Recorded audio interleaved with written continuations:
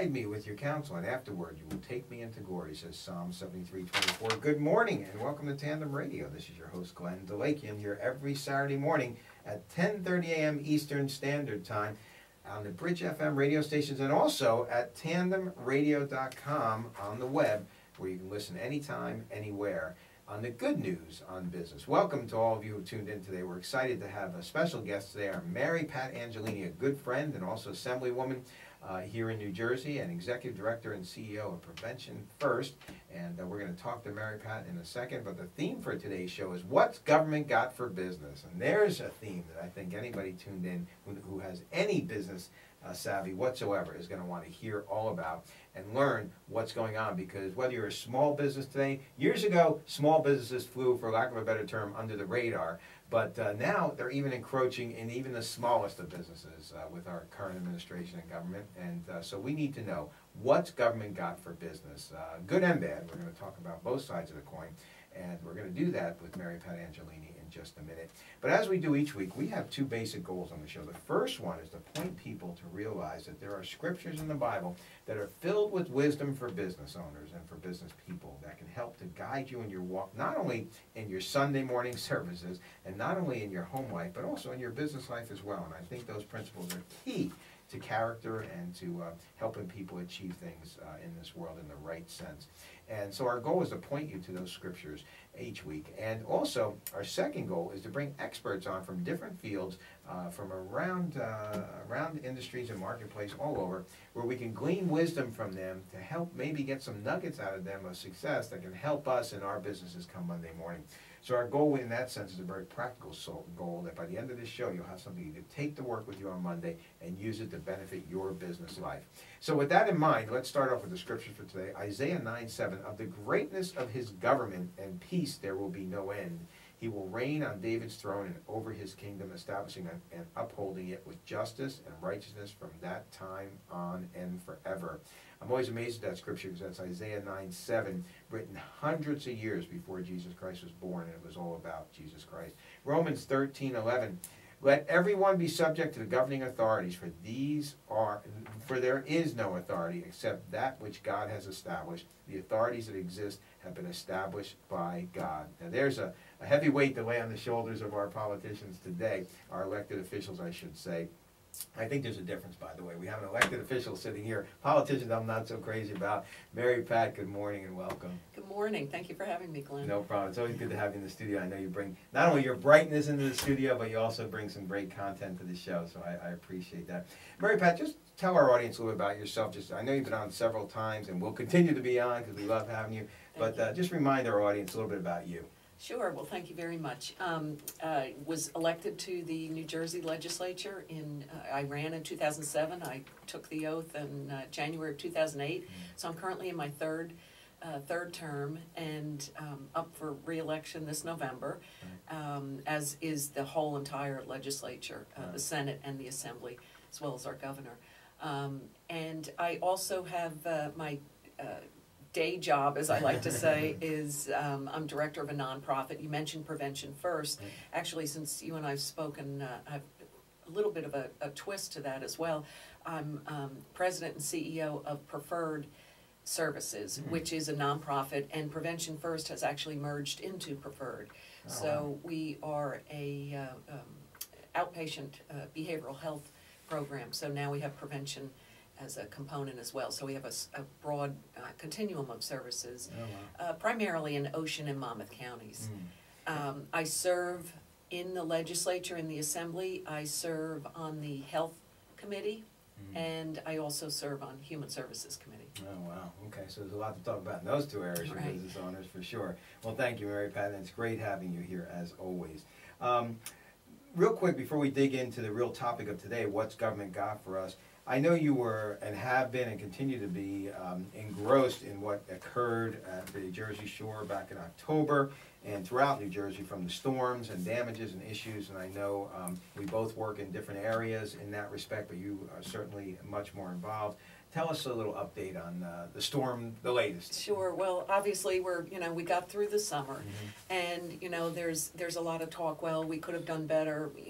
When you think about it, the fact that we had any type of summer at the Jersey Shore is really miraculous in of itself. A lot of people worked very, very hard to get the beaches up and running. Obviously, we had the campaign Stronger Than the Storm to let people know that businesses were open. That was really an economic message. And so now we've gotten through the summer, we need to continue the work. Let's get beyond the boardwalk. We have a lot of folks that are still trying to dig their way out. There's a lot of help that's out there available as well. My concern is at this point, we're coming up on a year anniversary, which is very hard to believe, that folks start feeling a lot of despair if they're not where they think they should be in their rebuilding effort. And we have lots of help that's out there, and I don't want people to feel hopeless that there is not someone out there to help. New Jersey just set up a hotline for anyone that wants to talk. Oh, great. And I wanted to share that number if I could. And that number is 855-654-6735. That's one more time. 855-654-6735. And that is really the state of New Jersey was very, very smart in our approach to rebuilding and looking at some of the lessons learned with the Gulf Coast, with Katrina. And so we have put into place, now I'm wearing my human service hat, but we've put into place some helplines specifically for that, because we did see, unfortunately, 6-9 months after Katrina, there was a increase in suicide attempts. So we want to get the word out that there's help out there, and no one should feel left alone. And that's so important. I mean, because it is a long-term recovery. I think, from a distance, people assume things are over, and everything's back to normal. And again, I appreciate it. I mean, I walk on the Jersey Shore boardwalks every other night. So I appreciate what was done down there, watching the construction, seeing things go on. But there's so much more yet to do, and I appreciate you making that clear that this helpline is out there.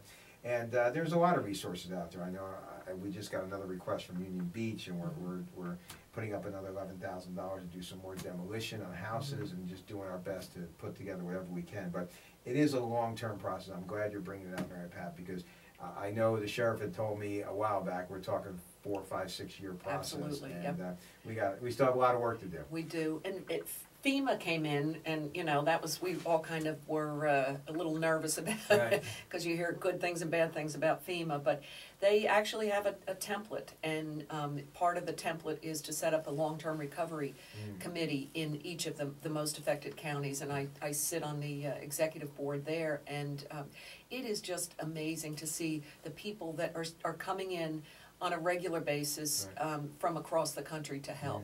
Yeah, and they're still coming, and that is amazing. And thank you. So if you're listening out there across the country, we still need your help. Absolutely, absolutely. Come on back to New Jersey. It's still a beautiful place, but we still need your help, Yes. So for sure. And we appreciate it. Yeah, absolutely. Well, thank you, Mary Pat. I appreciate that as well. So in that respect, let's just finish up with the storm. How were businesses affected, and how are they doing on the rebound? Well, obviously, it was primarily the small businesses that were the most affected, when you look at where the damage occurred. And, as you very well know, and I'm sure our audience knows, small businesses are the lifeblood of any community. And so with them not coming back, at 100%, that affects, there's a ripple effect in the community. Be it employment, be it, donations to local charities. So that's... But again, there's a lot of help out there. We have the one consistent message that we've gotten in our legislative office is when we go out and we try to get information to businesses, they don't want to have to deal with the paperwork of filing for small business loans, whatever, or any type of government help, or they've never received help from the government. They don't want to be beholden to the government, and I can understand that.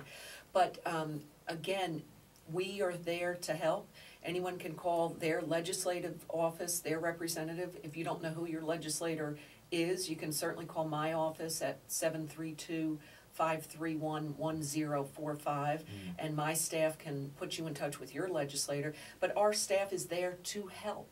That's what my office is there for. So, you know, call my office if you have any questions regarding filling out applications, what programs are out there. But there are still a lot of programs out there, and there are a lot of grant programs that basically you do not have to pay back. Wow. So we can help you kind of get through that. And the New Jersey EDA is also a great, that's a great source. It's njeda.gov is a really good resource. So it seems like there's a lot of resources out there for sure. Well, we're already coming up on the end of our first segment, so time flies when we're talking about these important topics. And we have an important topic today, what's government got for business? So whether you were affected by the storm or not, wherever you are, wherever you're listening, you're going to hear some great insights from an Assemblywoman from here in New Jersey that I think those insights will be a benefit to you no matter where you live in the United States. Because state governments are set up very similar and from place to place, but there are some differences, and we're going to point those out and help you to better understand what government has for business.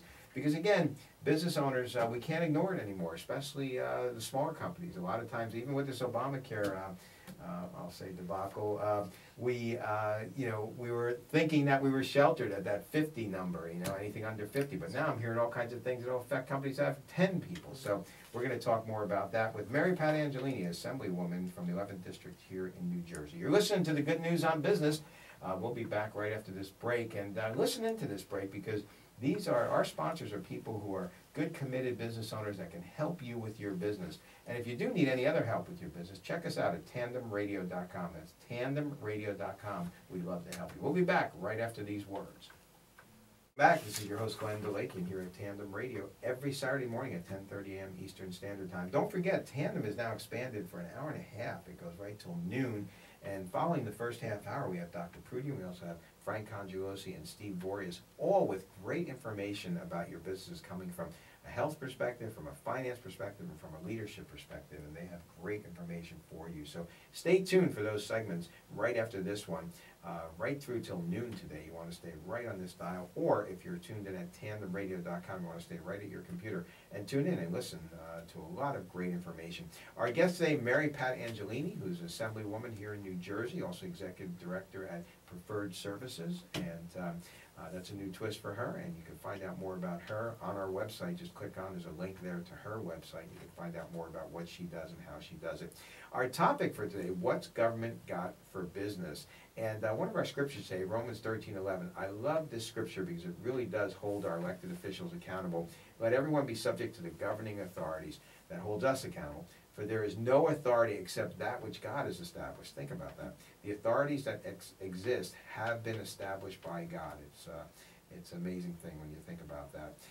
With that in mind, let's continue on with our topic today, what's government got for business? So Mary Pat, New Jersey's done a lot of things, I think, for business over the last couple of years, especially since Governor Christie's come in. He's probably been our most pro-business, in my opinion, governor that I've seen in decades. So what has New Jersey been doing for business owners in the last couple of years? When Governor Christie came into office, he campaigned on small business, the need to build up the business economy, to build up the New Jersey economy. He campaigned on that, but not only did he campaign on that, when he got into office, he put his money where his mouth was, so to speak, and he immediately assigned to our Lieutenant Governor, Kim Guadagno, assigned her the task to go around the state and really talk to businesses, find out what they need, find out what the issues are with small, medium, large businesses in New Jersey and their connections with the government. Right.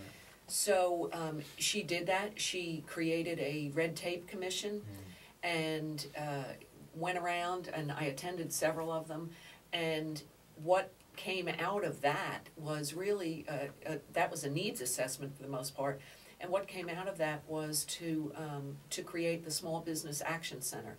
And basically what that is, it's a one-stop shopping for any business, any size in New Jersey, and they can go to this, the website. It's the New Jersey Gov website, nj.gov website, and you can just look for the Small Business Action Center. But they have a phone number, and the purpose of this was to really create a portal for any business to be able to go to one number to find out what they need to know. The issues that we found out, and again, particularly with small businesses, you're busy, running your business. You don't have time to go through paperwork or to make 5 different phone calls, to get to somebody. So this really it's a one-stop shopping. And that phone number, there's an 800 number, toll-free number, excuse me, it's 856-534-7789. And that is the New Jersey Business Action Center. And so again, that just streamlines. What the complaints that businesses spoke of many times, repeatedly, were issues as it relates to the DEP, Department of Environmental Protection. And, the DEP is they've got their tentacles everywhere, and it's a very, very large bureaucracy, and so we're trying to, whittle that down, and to make it easier for businesses that have to do, have anything to do with environmental issues around that. But so I would encourage anyone, even if a business owner is listening and they're not sure, if they're not sure that there's something that the government can help them with, give us a call, or give the Action Center a call, or again, give your legislator a call, and you certainly can call my office as well. I think it's very important for business owners to realize that when they have a concern, they should reach out. They shouldn't just get frustrated. Absolutely. And look within. And I love the theme of that Red Tape Commission. It actually inspired us in our business group in town where I lived, and we actually created a brochure that was get through the red tape kind of brochure for new businesses coming into town. So that was a great program, and still continues to be a great program. What are some of the specifics that your constituents are looking for? I mean, either that maybe some ideas that were thrown out to you by people that that they're looking for stuff, but it's not available yet. Well, it's what I have heard since I've been in office consistently is get government out of our business. So anything that we can do to raise that to a level of awareness, we actually are trying to next week we have a voting session. And we are going to be looking at the economic development proposal. And that basically is kind of honing in some of the bigger economic programs into 2 smaller ones. But again, the bureaucracy is something that, even if someone has a tax question and they can't get through, they can't, it's just customer service on the government side of things. When you call Trenton, it's the adage, we're here to help. We're with the government. We're here to help you. That's kind of an oxymoron, but there are programs out there. The thing that I've heard too most recently, is concern about the minimum wage. That's going to be on the ballot this November, and I fear that that's going to hurt the very people that the other side is saying will help. Because businesses will take a look. And if you're a larger business and you're looking to come into New Jersey, that's something that's going to be looked at. I also just heard about a proposal in Jersey City where they're looking to mandate sick time for small businesses, and the level of employees, you only have to have 10 employees for you to be under this. Again, I think most small businesses, mom and pop, places, they probably take care of their folks. And if someone's sick, they let them stay home, or so again, we need to look at the the big picture and what this is, it's death by 1,000 cuts. I mean, small businesses, you see it in, some of the shore towns. Again, Asbury Park, I know there have been a couple of small businesses that have been there for about 7 or 8 years that they're closing up because they're feeling very frustrated. Yeah, there's nothing I hate to see more than driving by a business and gone out of business, gone, and it's just a shame. because again, I don't think the general public, when they hear things like, you know, I always come up with the adage, it sounds good, but it doesn't work, you know? And I hate to say what party is the moniker of that, but it's true. I mean, it's just crazy. I mean, when you step back and say, hey, we're increasing everybody's wage, that sounds good, but then when you look at it and you realize how that's going to shrink the workforce and shrink the marketplace and impact business owners, and you're right. I mean, I really don't know of any small business owner, and myself included, that doesn't provide some kind of health care for their employees in most cases, or some type of sick days, or lenient on days are off. Hey, if I have a top performing employee and he's sick for a couple of days, I'd be crazy not to help him out, right? I mean, it just doesn't make sense. So, I mean, I guess if you're one of those people who just have that entitlement mentality and all they want to do is collect a paycheck, then an extra couple of bucks an hour makes sense to you. But if you really want to contribute to the success of the economy, the success of the business in itself, to see your own company grow so you can grow personally, then you got to look at the bigger picture here. And things on the ballot like that have to be realized to be what they are, not just, hey, it's an extra couple of bucks in my paycheck. Well, when you look at the healthcare reform, you know, that looks wonderful. Everyone gets free healthcare, you know. But then you look at what's happening now, you know, as we get closer and closer to the implementation, we've got companies that are now, you know, you're only going to work 30 hours, you know, to get under the, you know, the cap to the mandated, you know, for full-time employees. So yeah, there are a lot of unintended consequences that, and that's why it's very important to, you know, to know who you're voting for. Right. And you know, one of my biggest fears, Mary Pat, we're coming up to the end of the show already. It always flies by when you're with us, so we got to get you on again soon. But one of my biggest concerns, and it hit me again last night, is ignorance in the constituency. And I don't expect you to say your constituents are ignorant, don't get me wrong. I'm saying it. But the point is, like, I saw this last night, this panel they had, and they had 6 Democratic college students and 6 Republican college students. And I was shocked at the statements they were making about things that were not factual.